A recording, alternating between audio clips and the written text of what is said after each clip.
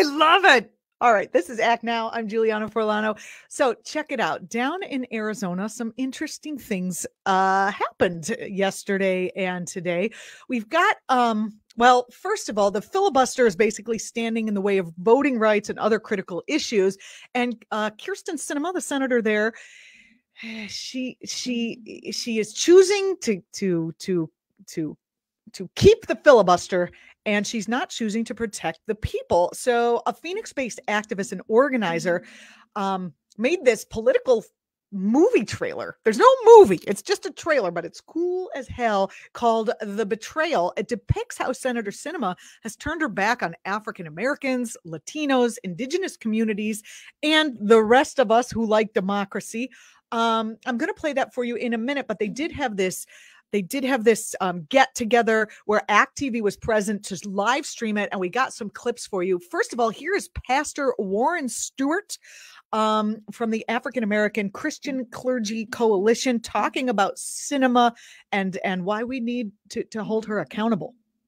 Filibuster was used a lot during the civil rights era by Southern Democrats and politicians who were against the Civil Rights Acts. And so it has been used to keep back justice from people of color, from African Americans, brown, poor people, etc. It has a long history. And again, for Sinema to say that she supports John Lewis, she supports civil rights, and to hold on to such a relic is really contradictory to who she says she is. So perhaps we're seeing the real Sinema.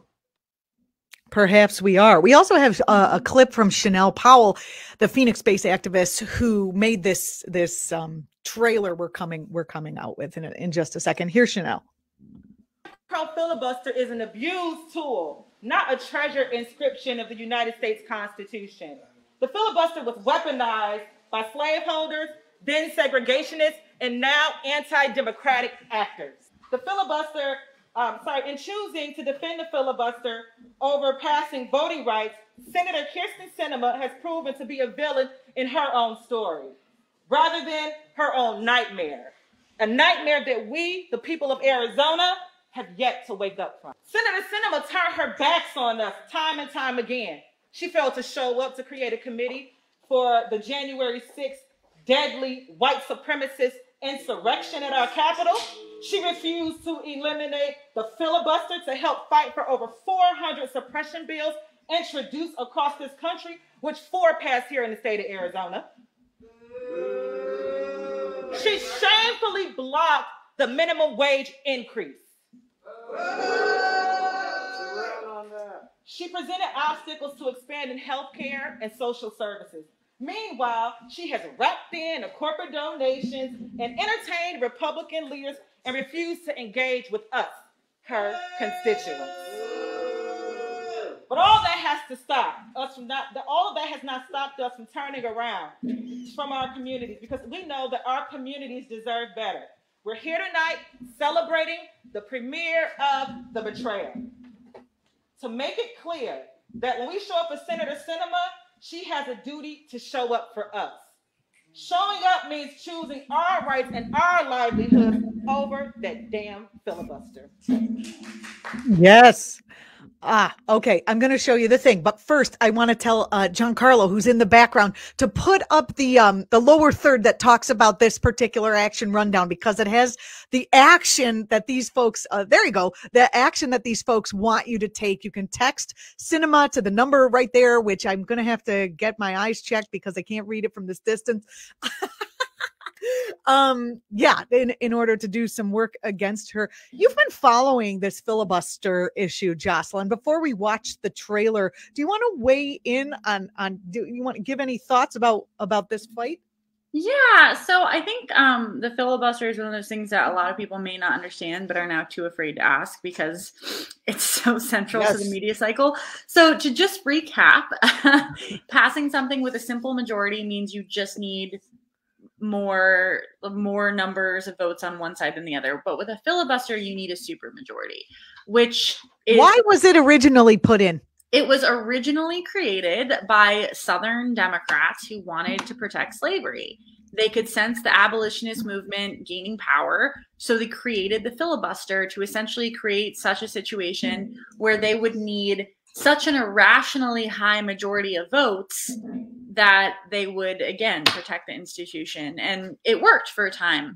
It's something that was, again, the reason you hear the words leftover from the Jim Crow movement is because the filibuster was also used to protect racist legislation at a time when Americans were waking up to the evils of racism that continued to exist after Reconstruction. And that is very interesting, Jocelyn, because especially now that, if I remember my history correctly, they had the filibuster, so they couldn't get rid of slavery in a peaceable way. So then they had to have a war.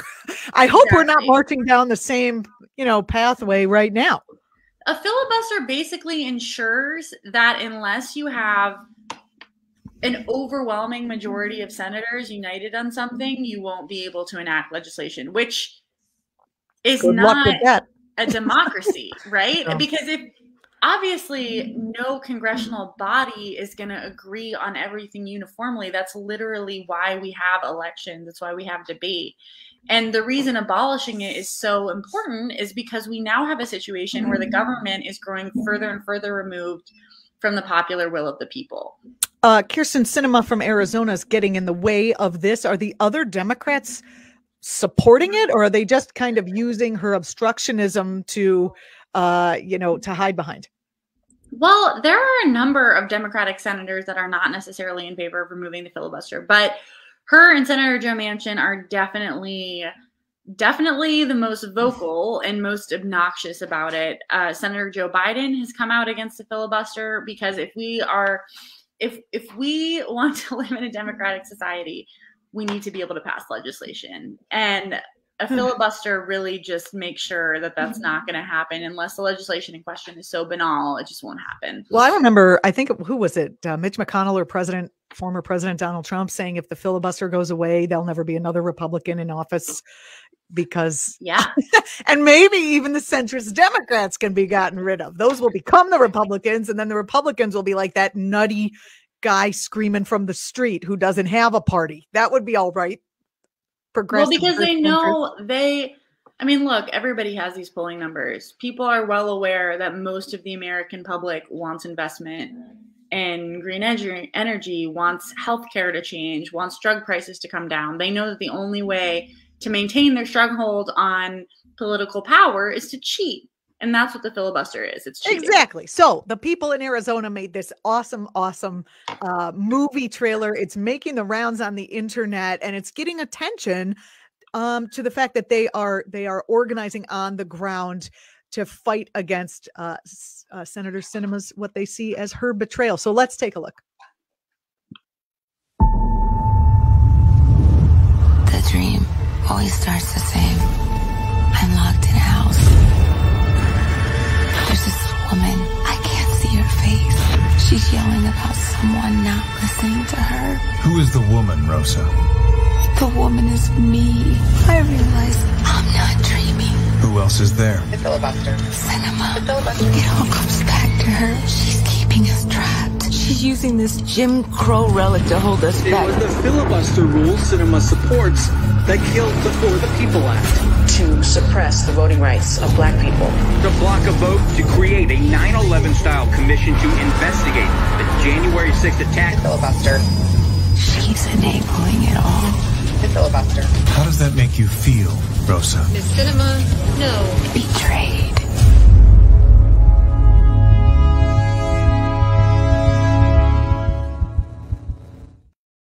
Awesome. And if you want to get involved in that campaign, you can text Sinema, which is cinema like the theater, but with an S, to what is it? 89 something? I can't see it. 89799. Thank you for those of you just listening in. 89799. I did it earlier. It was great. Okay. So in the same state, you've got, so this is the evils of, this is like a passive evil, right? Kyrsten Sinema. This is the evil on the Democratic side. Now we're going to show you a little bit of evil that happened in the very same state on the Republican side, this was brought to my attention by, well, Twitter, but also by our producer, John Carlo. He's following things, and he explained exactly what's going on in this video. Do you know about this, Jocelyn? Okay, great. So I'm not even sure whether I should explain it first or just watch the thing first. Maybe we'll talk it through a little bit first. So there is a senator, Paul, what's his name? Gosar? Yeah, Paul Gosar from Arizona.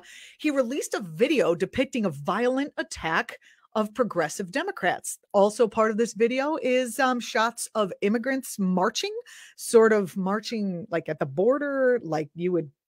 It looked very, we're marching off to the gulags. We're marching off to the camps. And there's blood over those images of the immigrants. Really disgusting, very vile, very violent. He is the chairman of the Congressional Nuclear Caucus in the House of Representatives. His own brother calls into the Thom Hartmann program and says he's really mentally deranged for reals all the time, often. What kind of messaging is this coming out of the Republican Party? I mean, it seems like it's the same fascist propaganda that happened before World War II in Germany. And in fact, it is. Let's take a look at the video, Jocelyn, and then we can discuss.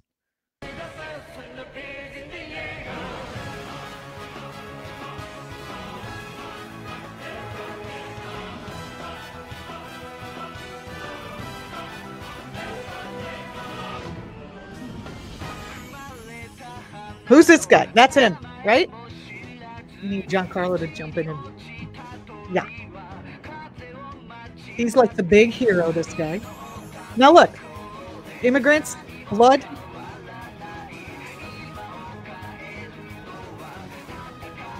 I believe these are images of ICE. That's Giancarlo, our producer. This is incredibly disturbing. Very. We haven't even gotten to anywhere yet. I mean, Giancarlo, tell us what we're seeing. So this is off a Japanese anime called Attack on Titan, and they superimposed AOC's face on the mutants, and now they're killing them. Yes, Jocelyn's face is correct. The anime also deals in a lot of kind of pro-military, a lot of fascist, anti-immigration imagery and propaganda. It's very, very strange that they did this. Where did he put this video? On Twitter. On his Twitter. And he was very excited about his team doing it. And then it even added the tweet. Does anybody like anime? Anime, also, of course, being the Japanese animation medium. So now it went viral for obvious reasons, and the video went by so fast that it was really hard to pick up what was going on. But there's a still shot of Representative AOC's face superimposed over someone who's getting murdered by being clubbed over the back of the neck. So let's take Giancarlo, put up that image. I had to have Giancarlo slow it down.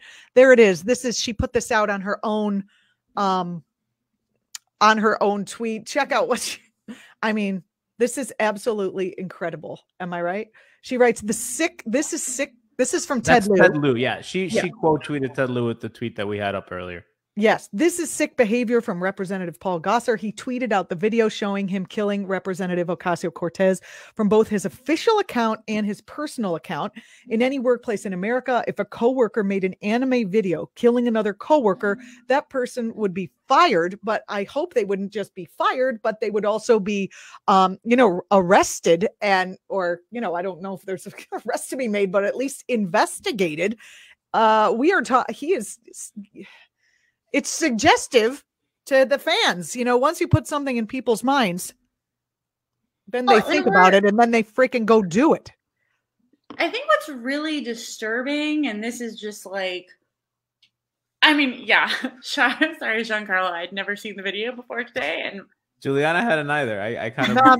He brought it up and I was like, what? We're talking about that other video from Arizona. So it's really, look, I mean, Congressman Lou says it best. If you had, I mean, Juliana, if you put a video on the Act TV page of you murdering me or vice versa, right. the person who did that would get, it's like he said, would get let go so fast. Right. And in not an like ideal let go, world, but like investigated. And right. Where are the other Republicans who are denouncing this? And why is it still up on Twitter? This is instigating violence. Why is this still on Twitter? Why is that? Twitter did hide it. So you can view it. If you go, it says, you know, there is a warning on the video. Yes, but why is his account not suspended? Oh, for sure. Yeah. That's what I'm saying. No, well, no, and that's, no, I mean, no this goes back to a lot of things we've been dealing with where both, you know, Facebook, Twitter, all these social mediums are censoring, you know, we have a bunch of progressive leading pages and we'll get censored over the most banal, ridiculous things. Like you'll share a meme that's clearly a joke and you'll get flagged. Like, oh, this is oh, we got flagged on YouTube for breaking down something that someone else said about January 6th.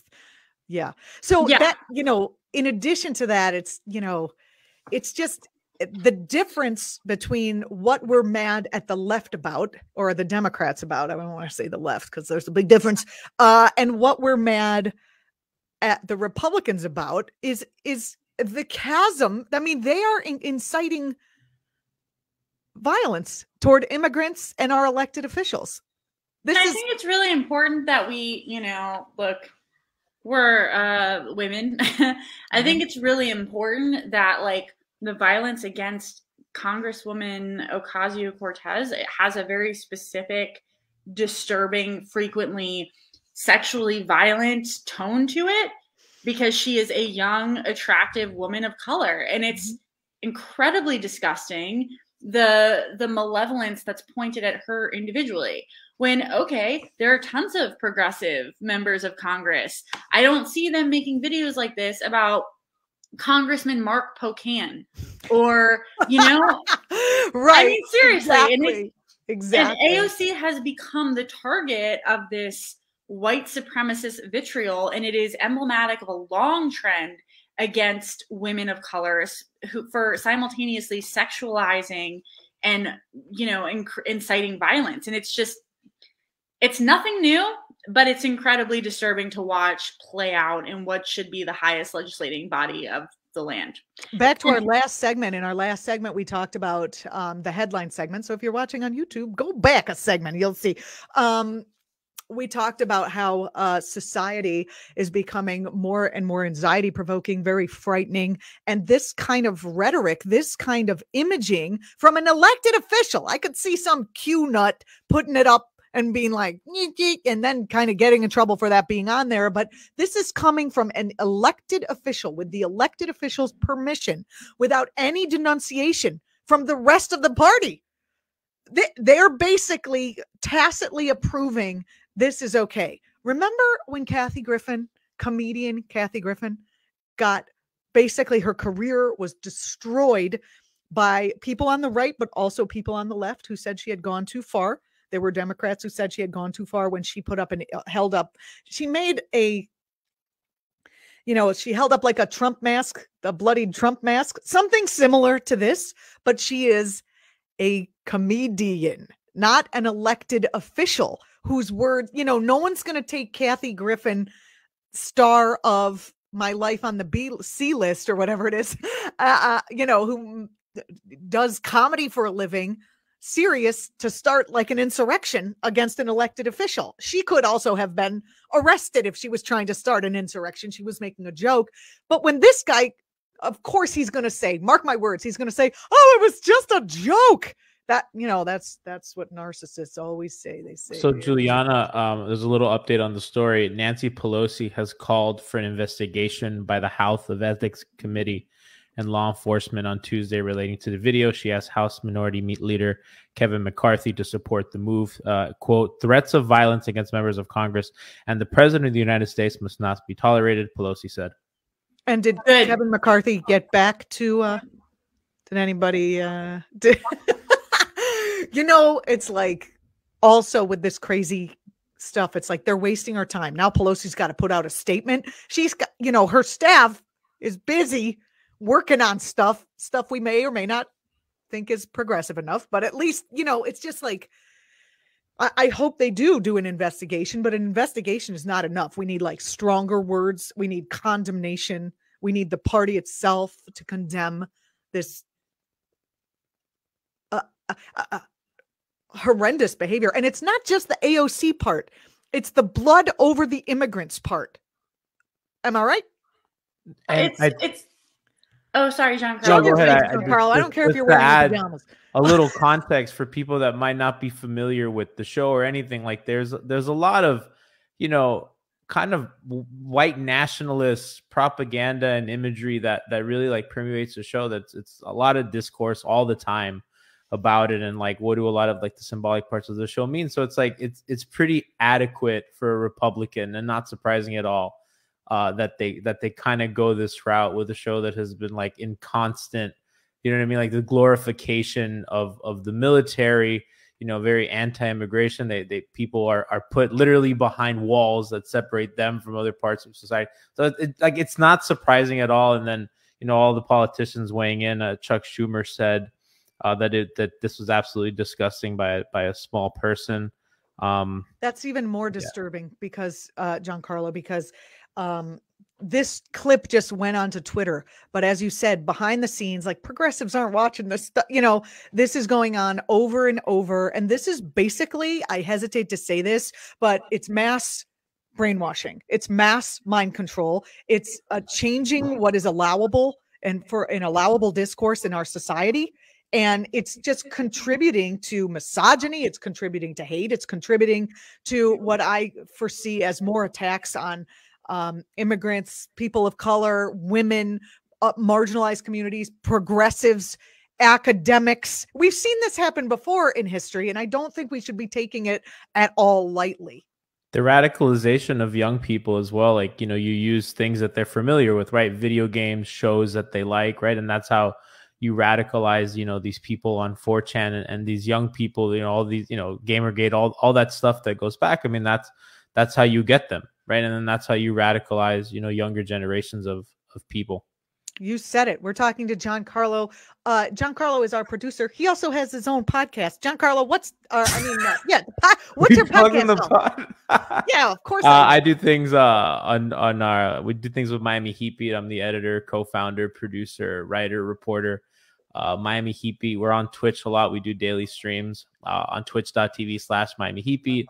On Twitter @MIA Heat Beat. So we do tons of stuff with the NBA, with the Miami Heat. A lot of fun things tonight with everything that happened with Nikola Jokic and Markieff Morris. If anybody saw the news on that. So we have tons of fun stuff streamed tonight, 7:30 on our Twitch page. We've put Giancarlo on the beat of being young and and knowing things about sports. I'm almost 30, Juliana. Listen, I'm over the hump. It's over for me. No, not yet. 30's the new 20. Oh, man. Yeah, 30's a new 20 since we all have to live at home with our parents because there's the economy and shit. Hey, Giancarlo, thanks for your help producing today. We did have, and I think I might have put out there, but we did have booked a climate and national security expert. But guess what? Right at the very last second, he got called to talk to like some British MPs, and that seems, very important. So I didn't give him any shit about it, but he's coming on tomorrow to discuss with us. It's author and scholar Anatol Levin. He is the author of Climate Change and the Nation State and a senior fellow at the Quincy Institute for Responsible Statecraft. I love those people. Joe Ciancione is a regular here, and he's the one who hooked me up with this guy so we can have him on. These are the questions I have for him. This is what I'm going to ask him tomorrow. What is the U.S. national security apparatus planning on doing now that, cascading ecological disasters are becoming more and more of concern as a national security issue? Is the U.S.'s aim to mitigate and correct the disaster? Or are we going to try to use the military to wage a war against climate change and just try to fight our way out of things like, hordes of people trying to migrate north or south or whatever happens? Anyway, it should be an interesting show, if not completely depressing, but we're starting to move our way into dystopia here on Act Now. I don't know why. Maybe it's just where I am right now. But it's great to have Jocelyn on here with me regularly. And I'm so glad you could put your whole time in today because it's terrific. It was terrific to have you. It was lovely to be on here with you guys. And hopefully, so we'll be chatting again next Tuesday. We will have updates, not just on the BIF, but on all of it. What's coming up on Solidarity Live this week? Your other we actually will not be present because it is Alex's 10-year anniversary of We Act Radio. Oh, exciting! Is there a party? I'll be down there. It is Thursday night. Are you around? I could be. I have to sleep. Perfect. I look forward to the invitation. Oh my God, that would be so fun. All right, I'll talk to you later. Jocelyn Macurdy Keatts. Jocelyn, where can the folks follow you to get? Okay, you have to follow Jocelyn on Facebook. First of all, she's like, I told her she is writing a book with her posts. Yes, the anti-dating book. No, it's like dating under late stage capitalism and crumbling patriarchy. Hopefully. Exactly. Again, right? We're hoping it's crumbling. That anime video has me asking questions. Well, awesome. I will see you guys next Tuesday, right? I will see you next Tuesday. Thank you so much for joining us, Jocelyn. It's great to have you here. You're watching act.tv. I'm Julianna Forlano. That was fun. Many thanks to everyone who put time and effort into making this show possible. And thank you for watching. I hope you have enjoyed it. Tell your friends because, they might like it. All right, we are dark on this Thursday because I'm traveling for this show. And we'll be back on next Tuesday where you can see that depressing interview. No, I mean, maybe it's hopeful. Maybe it's hopeful interview with our national security expert. We also have Dean Baker coming on next week to talk about the economic impact that Biden's new bill will have. Will there be inflation? Should we be scared? Should I be buying Bitcoin? He will tell us. Thanks for watching. We'll see you next time.